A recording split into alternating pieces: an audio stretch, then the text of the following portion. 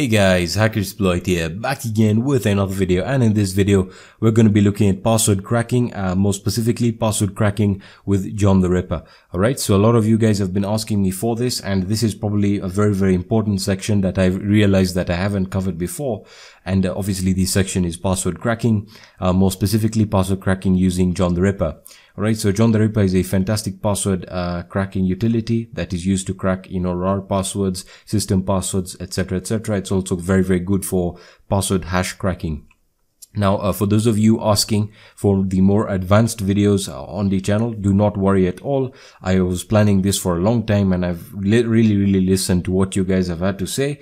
And yes, on the channel, until now, I haven't covered a lot of advanced videos, and that's because I wanted to fully cover the beginner videos so that anyone who watches the channel can go through the beginning tutorials and then get competent enough to move on to the advanced series. Now, for those of you already advanced enough in this field, you want to see advanced videos, don't worry about that. I've been working on the web penetration testing series and some more other advanced series, and I was scheduling to upload the videos at the beginning of March. But since you want them early, what I'm going to do is I'm going to start uploading them from this week, from Monday onwards. Okay, so I've actually recorded and edited them, and now I'll move on to actually uploading them. So again, thank you so much for waiting. I just wanted to make sure that I covered all the basics first, and obviously I can cover both sides of the spectrum where, beginners can find value on the channel and also the advanced users can find value on the channel. I really value both experience levels, if that's what you want to call it. So, beginners should not feel intimidated at all, and the advanced users should not feel like the channel is becoming very basic in terms of the types of videos I'm uploading. So you don't have to worry about that. I'll be uploading the advanced videos, so I'm going to try and get a balance. Anyway, as I said, I've not really covered the password cracking section, and today we're going to be looking at how to crack the zip and RAR passwords with John the Ripper. Alright, so the surprising thing is not many people, or people actually find this really complex because, they don't understand the password hash cracking process and how the cracking process works.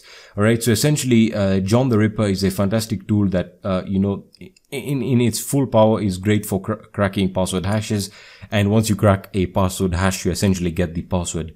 Now, in this case, I have an encrypted zip file here that is encrypted behind a password. I created that on my Windows operating system, and I just gave it I don't even remember what password I gave it. I probably gave it a very simple password, and that's because, again, depending on the complexity of the password you are cracking, the process can take a short time to a longer time. If the password is more complex, it's going to take longer. If it's less complex in terms of the character set that you're choosing to use, then obviously it's going to take a less amount of time. If the amount of characters is limited, or you have more characters and you have the use of numbers and symbols, then obviously the process is going to be longer. But enough said, let's get started with John the Ripper. Right, so John the Ripper is pre-installed on Kali Linux, which is awesome. And as you can see, I have the test file on my desktop. So I'm just going to browse to my desktop here. So change directory into my desktop, and I'm going to clear that out. And now we can get started with the process. So the first thing we need to do is we need to get the password hashes, and that can be done by using a tool called zip2john. It is part of the John the Ripper package. So let me just show you what it's used for. It's used for getting the password hashes. Now, depending on whether or not you're using a zip file or a RAR file, the process is still the same, or it has a utility for both of these processes. So if you're using a zip file, or you want to get the password from a zip file, the first thing we need to do is we need to use zip2john. All right, so zip2john. Sorry about that. Zip2john.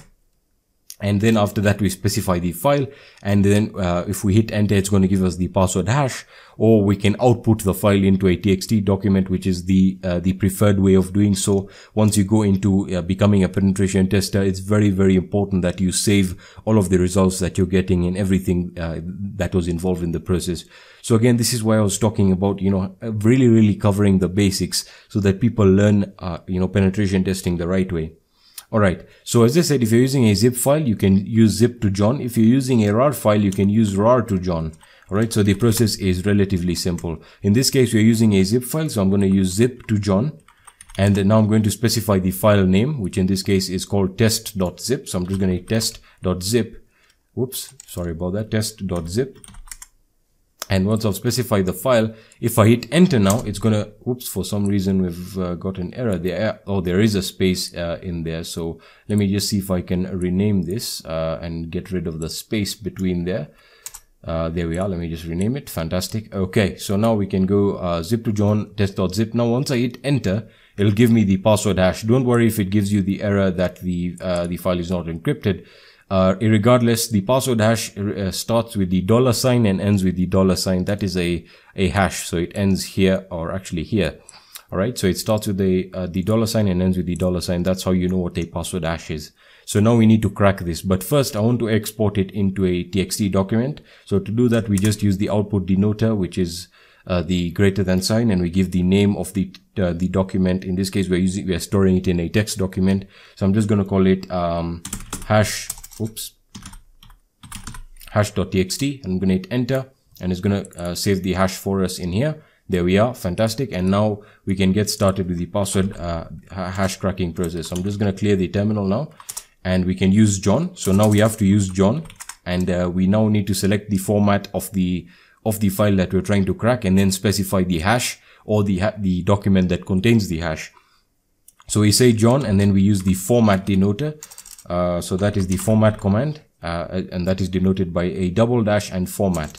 All right. So after that, we then say format is equal to zip. Now again, if your file is a RAR file, the process is the same. You just need to change this into a RAR. All right. So in this case, mine is just zip. And then now you have to specify the hash. So if you have copied the hash, you can just paste it in here directly. In this case, we have saved it on a document. So I'm just going to specify the document name. So hash.txt, and I'm going to hit enter. And the password hash cracking process is there. As you can see, it was performing the cracking process, and it got it in a few seconds. And as you can see, the password is really simple: 123456. Now the reason I chose this is because again, I did not want something very complex. Otherwise, it would have taken a longer time. And that is the thing you need to understand about password cracking. Even when you use tools, when you're cracking, logins like the SSH login, and you're using tools like Hydra, the process is quite a while. I remember cracking passwords when I was learning, or when I was, on my first job. The password cracking, took almost probably about 12 hours. So yeah, it's going to take a while, and that is probably the thing about password cracking. Whether you're performing a brute force attack, or you're trying to crack against passwords, logins, or even if you're using a dictionary attack, it's pretty much just about time. All right, so that is how to crack a zip file or a RAR file. The process is still the same, and there's your password. So now we know the password is 123456. Let us confirm that by actually trying to extract our file here. So I'm going to hit extract here. I'm going to hit extract to my desktop. There we are, extract, and I'm just going to enter the password. And I'm going to hit OK. And there we are, extraction completed successfully. Fantastic. We can close that up. And in my test file, I just had some really basic files. Yeah, there's a setup there just for synergy, which is awesome. All right, so one more extra thing. I'm going to give you guys an extra bonus. I'm going to show you how to crack Linux passwords with John. All right, so with the thing about Linux passwords is Linux passwords are stored in the etc and the shadow folder. All right, so I'm pretty much, most of you are familiar with that. Those of you who are advanced users should be familiar with the file structure, or the Linux file directories, and where the passwords are stored. But the thing about them is the file is encrypted, so you need to crack it. So by default, what I'm going to do is I'm just going to create a user. So user add, and I'm just going to say the username should be, let's just call it user2. All right, I'm going to hit enter, and it's going to add the user. Now I'm going to change the password of user2. So essentially what I'm doing right now is I'm just creating a user and a password, and I'm going to show you how to crack it. Obviously the Linux usernames and passwords, so you can actually crack the passwords that belong to all the accounts on the Linux operating system. So I'm going to give it a password. So it's going to ask me to enter a new Unix password. So again, I'm just going to enter a really simple password: 1 2 3 4 5 6 7. Let's make it a bit complex. So 1 2 3 4 5 6 7, and I'm going to hit enter, and there we are, password updated successfully. So to crack the shadows file, the shadows file exists in the etc, and as you can see, if you specify the shadow file, like this, the etc shadows file, you will essentially, that is where all the passwords are stored. So we can use John, and we can say etc shadow. If I just open that up, there we are, shadow. There's the shadow file. Again, by the way, it is a file, so we just hit shadow, and once we hit enter, it's going to start cracking the password hash, and it's going to give us the results, as you can see here, 1 2 3 4 5 6 7. So that was really quick. Now let me explain the results that we've got here, because it may feel a bit confusing. So as you can see, it detected that the hash type was a SHA-512 or 512. So that is an encryption protocol or an encryption algorithm. Sorry about that. Very powerful. And again, it was able to crack it really quickly. Now by default, it's telling me something here that it loaded 3 password hashes with 3 different salts. So what this means is, yes, I have performed this cracking before, and it found the password hashes and they were cracked. So what it's saying is I had 3 accounts that were cracked before, and they've already cracked the hashes. So it's not going to crack the password hashes for those accounts. It only cracks the ones that that have not been cracked yet. In this case, which was user 2, and it got the password there, which was awesome. So that is essentially how to crack Linux passwords. It's really very simple. As I said, people just, really they just make things a bit too complex for themselves. And the process, if you understand the process, then performing the techniques, to exploit a system, or to, in this case, crack a passwords, are really very simple. It's just about time, patience, and prudence. All right. So I'm just going to clear this up. And what we're going to do now is I'm just going to delete the user that I created. User delete, I'll do that later. Anyway, thank you so much for watching this video, guys. I hope you found value in this video. Please leave a like down below.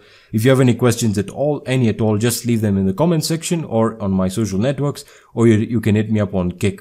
Thank you so much for watching, guys, and have a fantastic day. Peace.